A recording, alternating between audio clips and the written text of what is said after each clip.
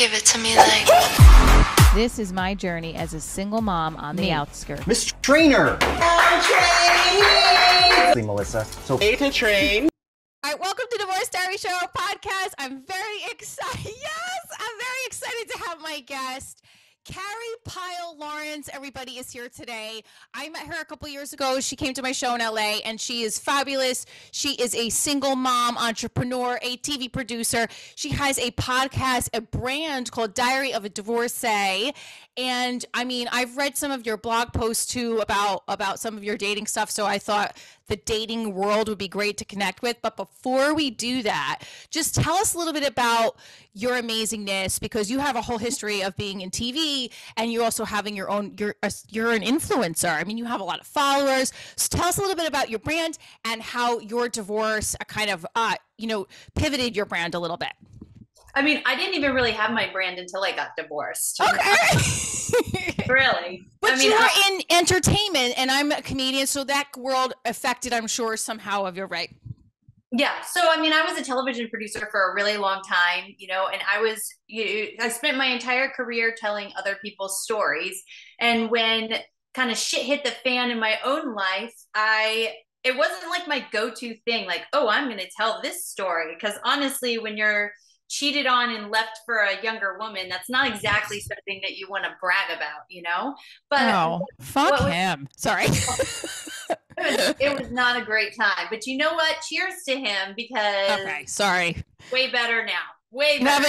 You have a Jersey friend now, so you're always gonna have the girl that says, fuck him, I'll stab him in his throat. I'm just kidding. I would not stab anybody, but we have your back. Okay. So go ahead. It's better that you say it than I do. I always that's exactly it. I will say the fucked up stuff. Okay, so yes, you turned it into a positive thing. And I always do believe, even though I hate the saying things happen for a good reason, cheating is fucking horrible, but it does happen for a good reason. So you're thriving from it.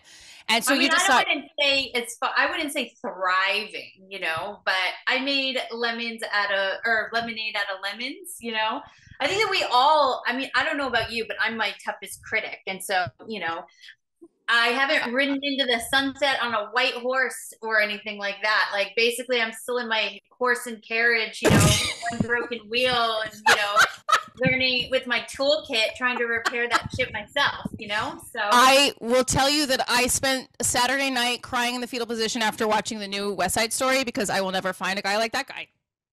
Well, I basically had I'm so lonely pity party for myself yesterday as I was walking home from the gym and being like, wow, it's a Sunday and I literally have nobody to spend it with. Well, okay, so this is interesting. I think you're beautiful, smart, you have a really great career, and from the outside, I'm like, wow, I wish I could have so many followers like her and be like, you're beautiful. And then like, we're all having the same thoughts, right? Like, so I actually am not happy to hear that you were feeling that way, but like, I was fucking feeling the same way. And I'm like, what is fucking wrong with me? Like, I got a healthy daughter. We have I'm on the path I wanted to be at, that I like got lost on during my marriage. So things will look up. And you know what? The carriage, us fixing our own carriage is a good thing, but we want love. Like, love is amazing when you have the right person. So we're going to talk about too also where we can listen to Diary of a Divorcee and your stuff also at the end, because I just listened to your episode with you brought a guy on that you went on a date with. Yeah, I did. And I awesome. have a really funny story about that I haven't shared yet. So maybe that is a good place to start. Do you want to start? Share it. I'm excited to hear. Yeah. So, I brought a guy onto my, it's the third episode of my podcast, and I really wanted to talk about, dating in your 40s, and also like bring somebody on, because like you, I talk a lot about my disaster dating stories. Yeah. And I kind of wanted to show people that like, I'm not such a disaster by bringing somebody on that actually had I had a good experience with him. He had a good experience with me, but it just wasn't a fit. I didn't feel like it was a romantic relationship, but I was honest and upfront. And I said, hey, would you like to be friends? And he's like, yes. He came on my podcast, very entertaining, definitely outdid me in the whole disaster dating department for sure, because some of his like disaster dates were like, felons and extortion and things like this. And I'm like, I can't even touch that. Like, can't even touch it. So basically after we filmed the podcast, well, hold on, let me back up.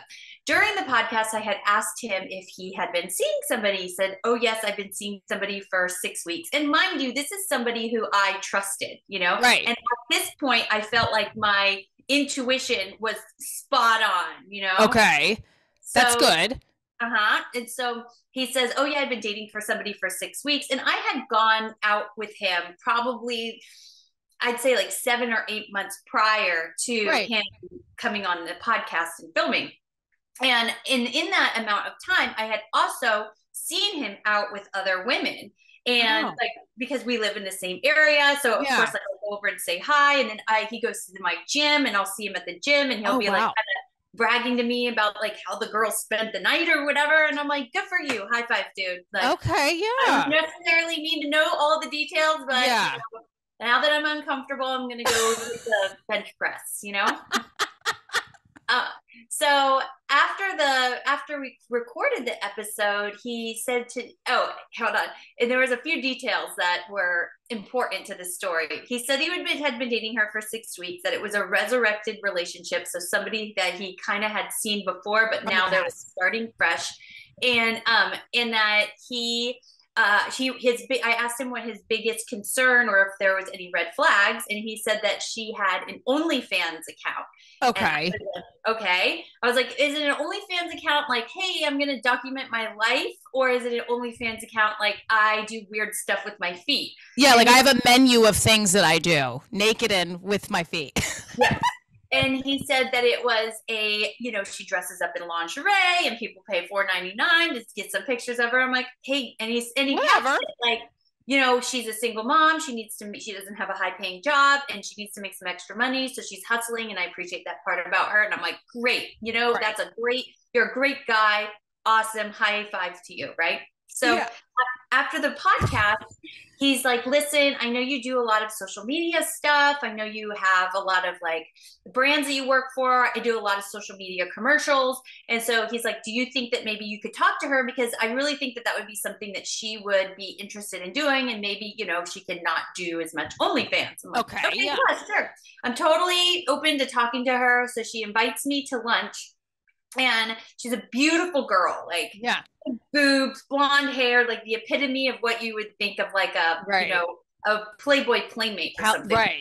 Yeah. So we get to the restaurant and the restaurant has us wait because the table isn't ready. So I'm trying to make conversation with her, but I don't want to talk about the social media commercials because I'm like, this is the bread and butter of our conversation. Yeah. Outside while we're waiting. Right. Right. So I start asking her questions about the guy that I had on the podcast, right? Right. Not even thinking anything. Like, I'm pretty sure this is common knowledge at this point and, whatever. And so I sit down and I'm like, so, how long have you and this guy been, together? Like, how did you meet?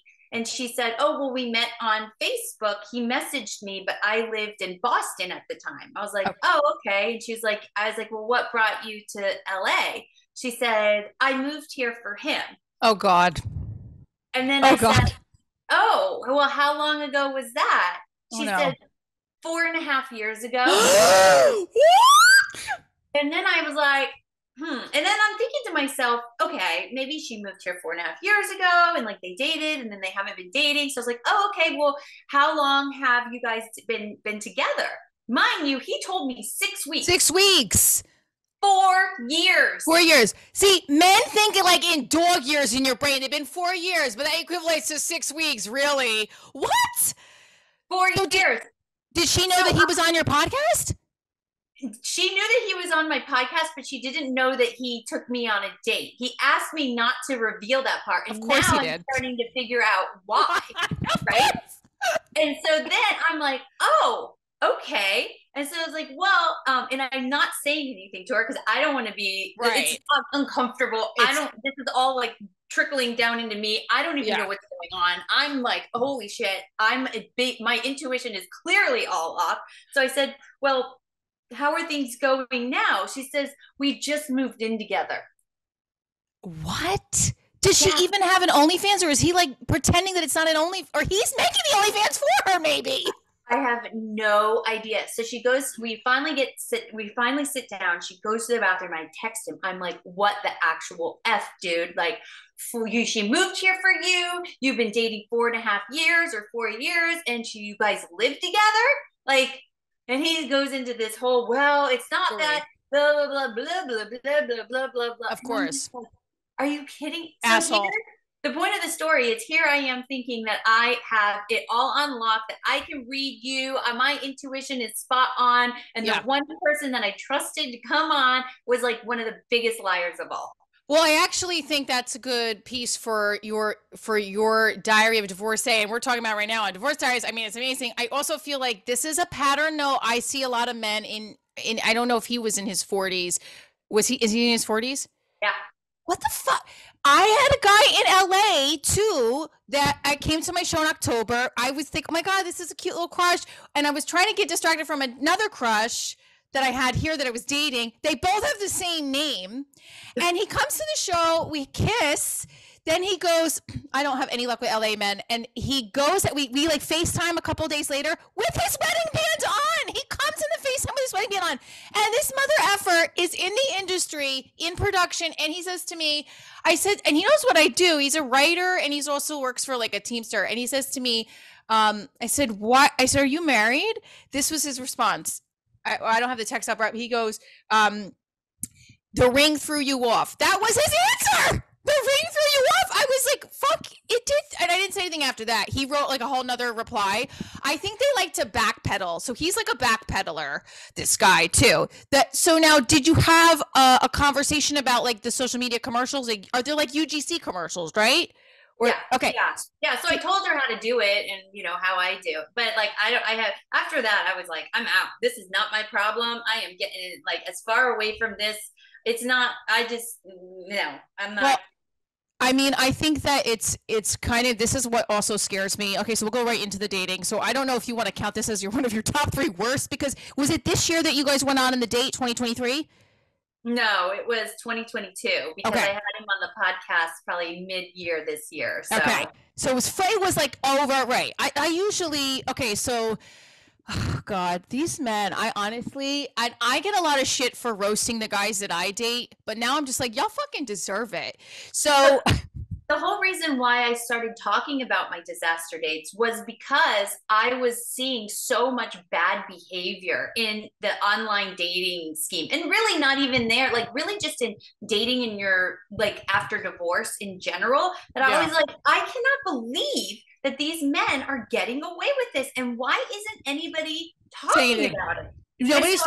I started talking about it, and every woman is like, I have a story exactly like that. Every man says, you are disgusting, you're a grandma, you will never find anybody, and the reason why it's all your fault, you should have stayed married, or something like really terrible, I've had people say I look like a man, it's your fault. And first of all, I don't even know if that's like insult at this point, because there's like so many different genders now, so it's like whatever I look like. Like I have I've had the worst insults. And then I've also had people who have like done some effed up stuff where they will well, I don't know if we could. You have sent me videos saying that they didn't want to be with me. Videos. I was like, well, that's great. Okay, wait. So let's start with our top 3 worst dates, or if you've dated someone in 2023, since this is the new year. We'll count down backwards like a David Letterman style. So I have, all right, we'll start with 3. So do you have 3 off the top of your head that you can think of that we'll go back? Okay. Yes. So we'll start the 3rd one. I think that my least favorite date was a guy that I didn't even really go out with, but I met at a comedy show. This is how many dates I've had in this year. This is very pathetic. But he was his baseball coach. I met him at a comedy show from Connecticut, but he was like working class. I have a thing for like guys who are rough around the edges. And I thought he was so cute. We exchanged numbers. He walked me to my car. And then the next day he messages me and we're going back and forth. And then he dips out for like 3 days. I don't hear from him. And then the person that introduces was like, oh, I bet you he was doing a lot of Coca-Cola. I was like, what? And I was like, really? In your 40s, you're doing that much Coke? What? I know. So that was That was pretty bad. So I call him baseball coach, but I call him like T-ball coach. And I made fun of him in a bit, and then he went off about it. That was not, I guess, that big of a deal, but that was number 3. What's your number 3? Softball cokehead. Or no, baseball cokehead. Okay, what's your number 3? My number 3, I call him St. Patty's guy. So this is a little bit of a long-winded story, but so I had met him at the gym, and I had just gone up to him because I had seen him there for several months, and I'd seen that he'd been losing weight. And so I went up to him and I was like, I just want to let you know you're doing a really great job. I've seen you've lost a lot of weight, and I just wanted to say, give you some words of encouragement, like keep it up. Thanks, Carrie. Want to touch my triceps? No, you know what he said? He was like, oh, why? Because you thought I was just a fat slob before? And I'm like, yes!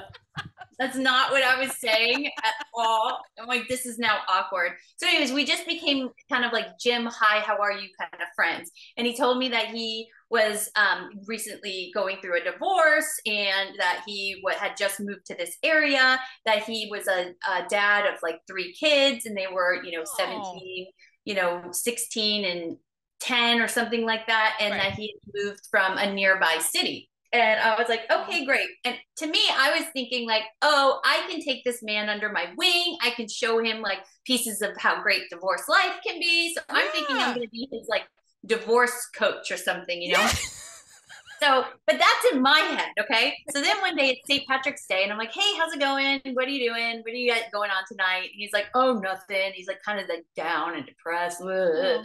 And I'm like, okay, well, I'm going to go to a party tonight, a St. Patrick's Day party at one of my girlfriend's house. She's divorced too. There'll probably be a lot of divorced people there. Would you like to go?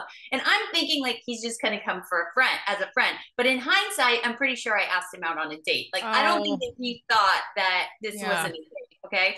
So before I'm like, okay, well, I'm going to get an Uber and I'll come and get you, and then we'll go to the party. I was like, but before that, I'm going to stop at my neighbor's house. So I go to my neighbor's house, and I'm hanging out and I'm having a drink for like an hour, and she has another girl there, and she's a single mom, and I'm just like shooting the shit. And all of a sudden my girlfriend texts me, and she's like, oh, she's going through this really bad divorce. Her husband just like left her out of the blue. And I'm like, oh, that sucks. She's like, yeah, they have 3 kids. I'm like, oh yeah, that totally sucks. Then she's like, these are the ages. I'm like, huh. And no. And then she's like, yeah, and they live in this city. And I'm like, I don't know. No. Really lining up, I was like, well, who's her soon to be ex-husband? What's his name? And she said the first name of this guy that I met at the gym. And I'm like, what's his last name? She says the last name of the guy I met at the gym. So I went to my friend's house, met his soon to be ex-wife. Then I'm like, leave that party, and I have to go pick his ass up. And I'm just like, what the actual F? So that is honestly, I think that's more than a coincidence that ended up, I believe in sign. That is crazy. Wait, so was she going to be at the same party that he was going to be at then? No. So okay. I was leaving their party and I was going to a different party, but I basically left there. I get in an Uber and I'm thinking to myself on the 5-minute drive over to pick this guy up, like, what do I do? Do I tell him? Or do I not tell him? And I'm like, I don't care about this guy. Yeah. I'm not harboring this information. This is not my problem. So he opens up the car door and I'm like, hey, something really weird just happened. He's like, what? I'm like, you're probably going to feel really uncomfortable. He's like, what happened? Oh, I'm like, your ex-wife. And I told him the whole story and he's like, oh my God. So we go to this party and he gets like super drunk and I get kind of drunk too, but it was like fine or whatever. He's like messing with the music the whole night. It was kind of annoying. I'm like, whatever. We end up going to dinner. Ironically, we see the guy that's on the podcast at the dinner who is out with another redheaded chick that night. This is like as the world divorce turns. Yeah. So then we leave. Okay. We leave. I go to drop him off at his house in the Uber or whatever, and he's like trying to like mac on me. He's like trying to like kiss me and do all this stuff, and I'm like, I'm not interested in you. He's like, well, you're gonna regret it. You don't know what you're missing out on. I'm like, ugh. So turns out he basically like abandoned his kids, hasn't seen them in months, and like moved to a different city to be with some other chick. Okay, first of all, so this guy thinks that you are going to regret being with some semi in shape. No fat shaming to the man, but you know what? He needs to be hit in a mental gym for saying some shit like that. And also, like, there's a reason why I feel like you somehow met his wife, ex-wife, soon to be ex-wife. That's crazy. I also feel like you are living like a fabulous divorcee life. I feel like I watch Bravo and drink a Corona under the bed. I think that's amazing. You had all these fun divorce parties to go to. I feel like I hibernate sometimes, like socially. I don't know if that has to do with I just don't want to meet somebody. I don't know. There's something going on with me about socializing, but I think that sounds fabulous and crazy all at the same time.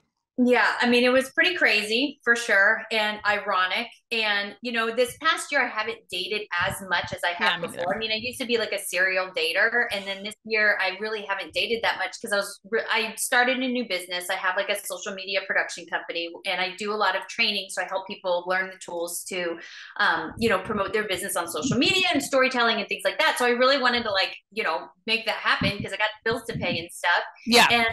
And so I really like kind of hunkered down and really concentrated on that. But to be honest with you, this year starting in 2024, I want to get out to having fun again because it Yeah. is lonely and boring and really isolating. And even yesterday, a lot of my you Hello. know yeah, a lot of my like loneliness, tear fest was based because it was like I had been spending so much time by myself, Right. you know, and I think that like that's great that you can be alone and rah rah to us, but there is a Yeah. moment where you're kind of looking around and being like, I'm really tired of this. Oh, I prove to myself I can be alone. I don't want to do this anymore. I don't mind being the alone. It's the intimacy thing. That's it. Cause I have people that will say to me like, yeah, same thing. I have not been out with a lot of people, although I will say that I am the kind of person that doesn't get over things easily. Like I don't let it go. I'm a very old school Sicilian family that like holds grudges with like and like I can't let shit go when it happens to me with men specifically. So like this year there was the coach that I didn't really go out with. Then there was number two, right? Who was Who's number religion two? guy. Religion Okay. guy. He's a Oh, nice. me. Ah. I know, but like I actually am still friends with him. He's gonna hate me for saying this because he doesn't like me talking about him on the podcast. So guess what? I'm not talking badly about him anymore. I was really upset with him last year because I wanted us to date and we had this great connection, but he's very religious. I'm religious, but okay, so he's Jewish, I'm Catholic. I would have probably, I don't want to say I would have converted, but I'll be real with you. If I fell in love, I probably would have converted. And there's nothing wrong with that because I actually find a lot of the Jewish faith very like I'm very intrigued by it and I wanted to learn more. And for him it was like kind of a deal breaker, and also the fact that I talk about the men in my life on my show. So he didn't like that either. So I guess there was that too. Well, there was definitely a big of that, but that was a big part was a religion, and he didn't even want to meet me for coffee. Like and then finally we actually did see each other again for my birthday. Like he took me to see a Broadway show, Oh, that's nice. but because there was another guy in the picture, so he felt like safeguarded. So has he ever been married before? He's divorced, his two kids. um It just makes me so, it makes me feel, so, I always wonder about somebody who really holds on to like religious ties. Not that there's anything wrong with that, but typically if you grow up in a really religious household, like divorce is pretty shunned upon.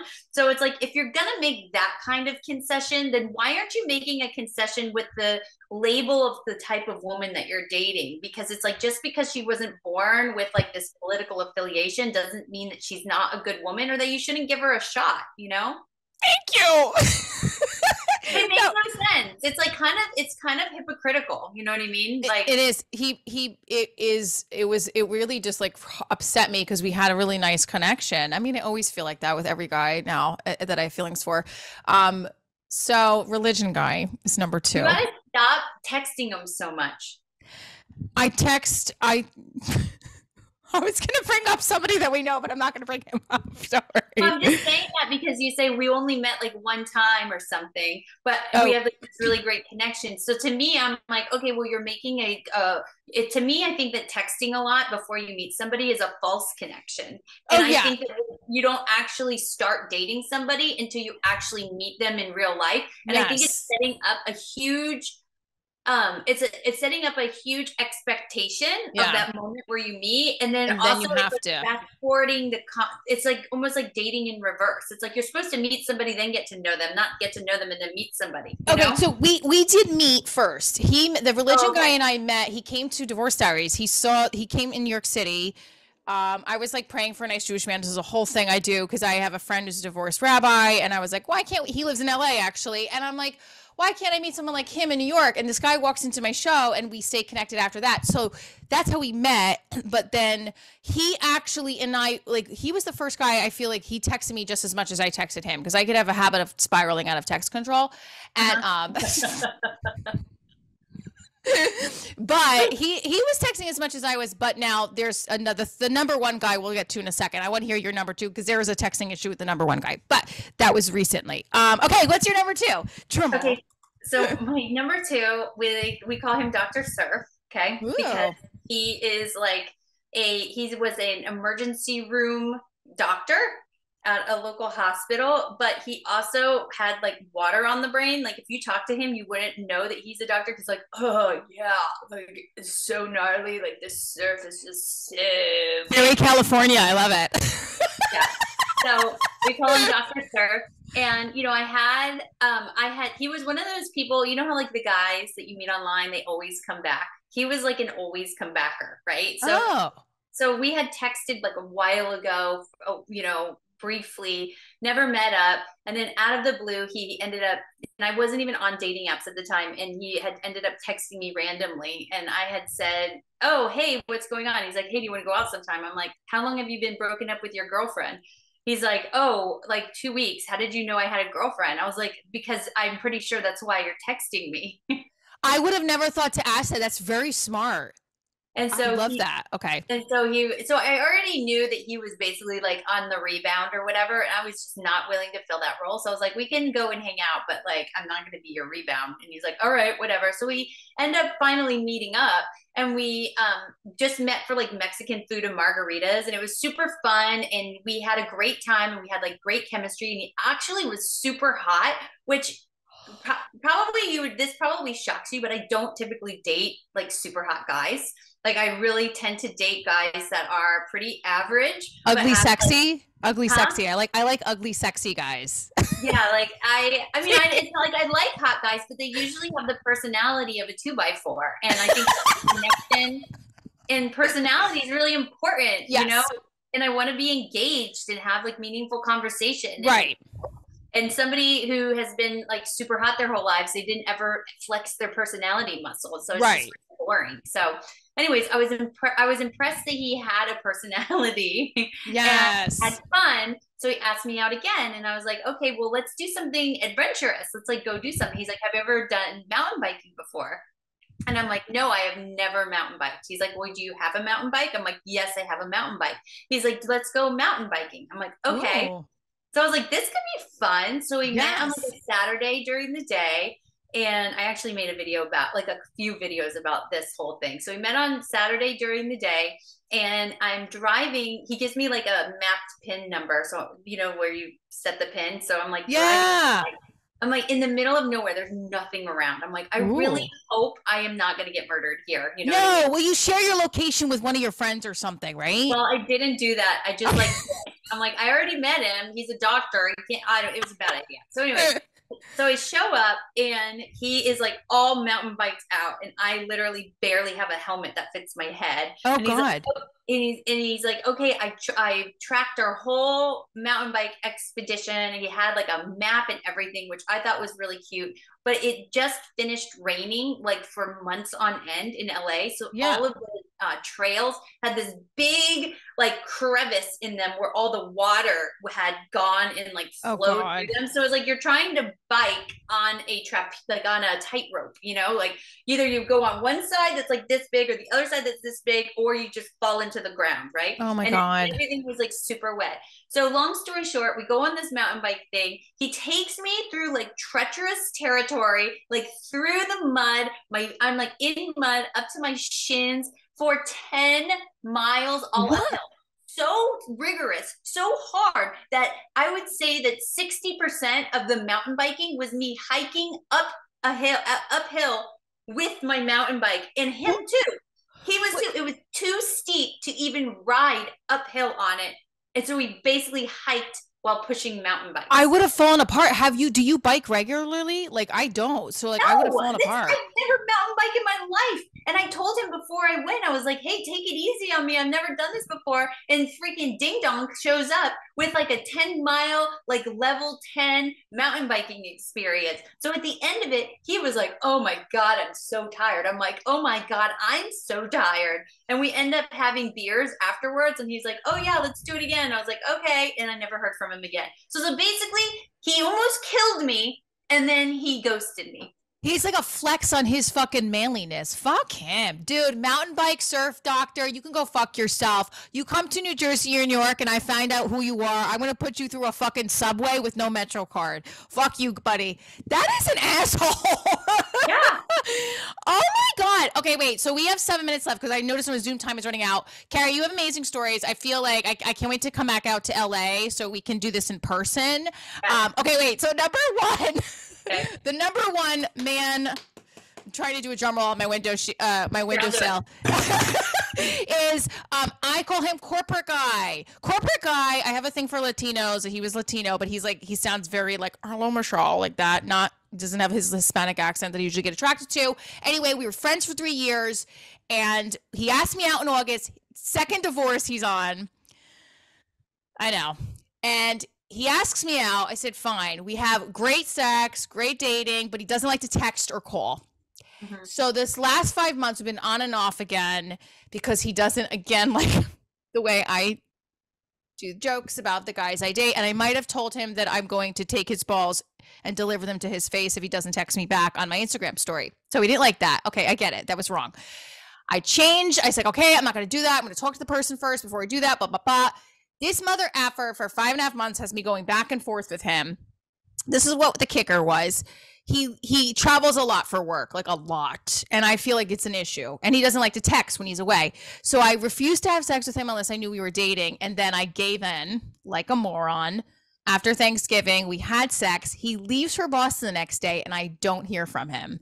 And I'm having a panic attack. I'm like, I feel, and just a lot of it is because of my trauma from my past, but I'm having a straight up panic attack. And he knows about my trauma too. And he's like, I don't give a fuck. He's like, I'm not, and he calls me when he gets back. He's like, I didn't want to text you because when I was with my ex-wife, all I would do was respond to her texts. And that was feeding a beast. I said, what do you mean feeding a beast? He's like, because as soon as I would text her, she would keep texting me back. And I'm like, but I feel like you're deserting me. And like, it was a horrible, horrible feeling. And so I told him that I don't want to talk to him anymore. But I felt like such a dipshit for giving in and having sex with a person that doesn't want to talk to me. That's my number one, corporate guy. My number one is very similar. We call him Flip Flop. And it was somebody that I had really great dates with. Like I really liked him. But it was the same thing. Like we would have a really great date and then he would just go dark for a week. And we had opposite kid schedules. So we could only see each other like once every 2 weeks. And to go 2 weeks without any communication with somebody and just to have them call you like 2 days beforehand and be like, I'm going to be in town. Do you want to hang out?